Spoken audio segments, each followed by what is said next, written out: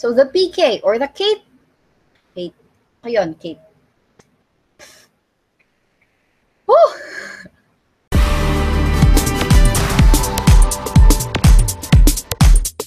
So welcome everyone here to another class for Statistics and Probability.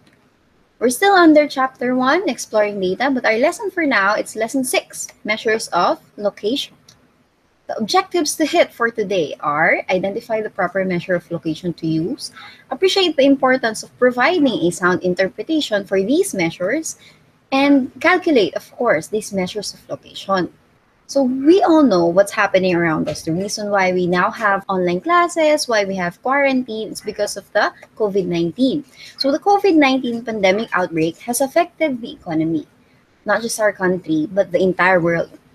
During this outbreak, from the news and reports, statistics has been playing a very big role, especially in monitoring and analysis of COVID-19 cases. One of the observations by the experts from the data gathered is the relationship between the age and the probability of being infected. Tabulating the graph, we have this frequency distribution table or FDT. Notice that the highest age bracket is 90 to 99 and the lowest is 0 to 9, with the age brackets of 60 to 69 having the highest number of cases. Tabulating the graph, we have this frequency distribution table. Notice that the highest age bracket is 90 to 99 and the lowest is 0 to 9, with the age brackets of 60 to 69 having the highest number of cases, and ages 90 to 99 having the lowest number of cases. How do you think we can look for the age where that divides the population of 2,365 patients into 505? How about the age where at most 75% of the 2,365 patients are less than or equal to it? So these questions could be answered by knowing the measures of location, are sometimes called the measures of position.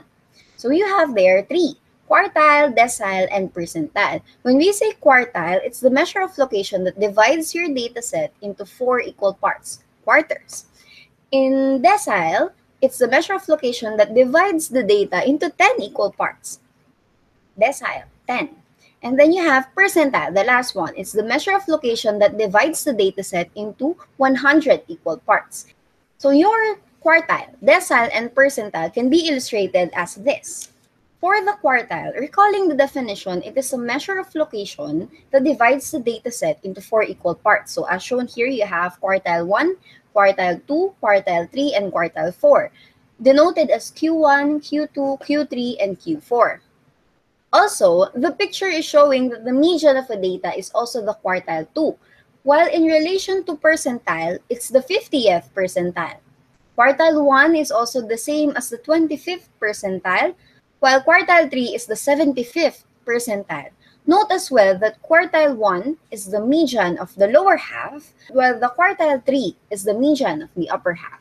In terms of the decile, the 50th percentile, quartile 2, and median is equal to decile 5 or D5.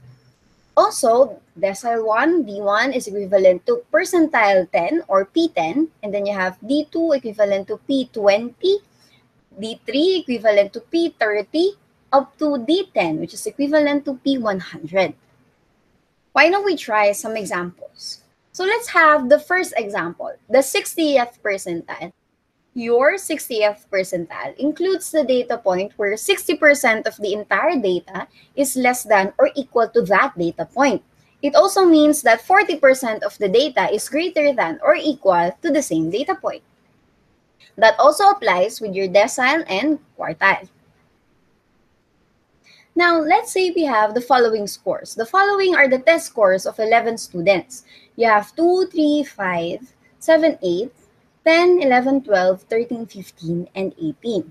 Now, from the scores, we can immediately identify the median because the data are arranged already in an ascending order and the number of students is odd. So in looking for the median, get your total number of observations, which is 11, plus 1, that's 12. Divided by 2, that's 6. So your 6th data is the median. So the 6th data here is 10. Since 10 is the median, we can also say that it is the quartile 2, Q2, the decile 5, D5, and the percentile 50, or P50. And then you have there your quartile 1, Q1, which is 5, the median of the lower half. And then your quartile 3, Q3, 13, the median of the upper half.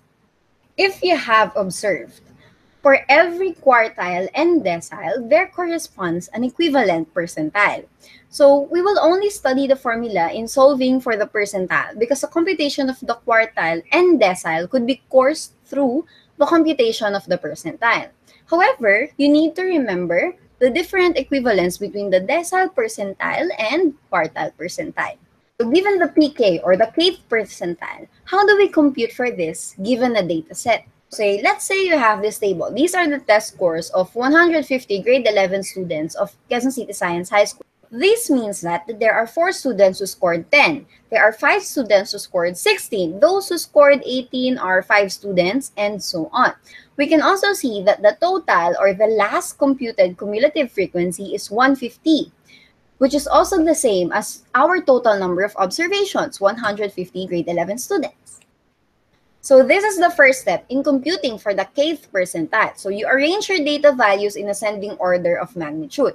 You can see here your scores in a long test are arranged from ascending order. You have 10, 16, 18, up to 50. Step 2, find the location of PK in the arranged list by computing for L. Your L is equal to K over 100 times N. Recall that N is the total number of observations in the data set, while your K is the kth percentile you are looking for. In example, if you're looking for the 30th percentile, that's going to be K equals 30.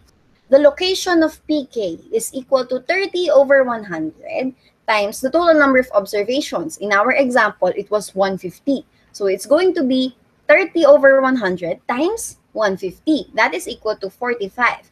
So your 30th percentile is the 45th data in your data set. How about if we're looking for the 75th percentile? So your K is equal to 75. That's going to be 75 over 100 times 150, which is equal to 112.5. So we now have a decimal value. Note that if your data is a sample, use K over 100 times N plus 1. So in our given example, it is a population. So for step 3, we have your 2 cases. You have if L is a whole number and if L is not a whole number.